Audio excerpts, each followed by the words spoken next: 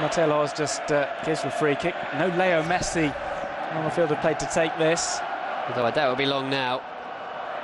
I'm sure that certainly light warm-up we saw moments earlier has intensified slightly in the last couple of minutes since that Atletico Madrid goal, and I'm sure it won't be long before we see the Argentine. Well, it's a rare opportunity for Neymar to take a free kick. Rakitic as well, both excellent set-piece takers who were so low down the pecking order, though, last season.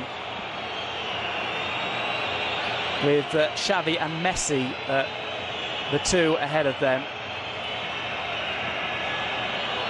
I think Rakitic, one game that Messi wasn't playing, scored 2 free kicks in the same game.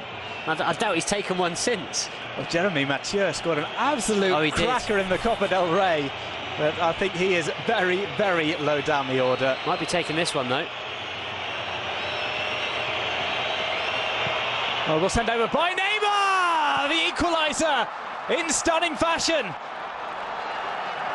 Almost silences the Calderon. Well, we said Fernando Torres seems to score all the time against Football Club Barcelona. Neymar has a great record against Atletico Madrid, and he is a great free kick taker. And that is a great, great free kick. It's absolutely unstoppable. Watch this, it's a beauty from Neymar, up over the wall. My goodness me, you couldn't really get that much more in the corner if you threw it from about a yard away.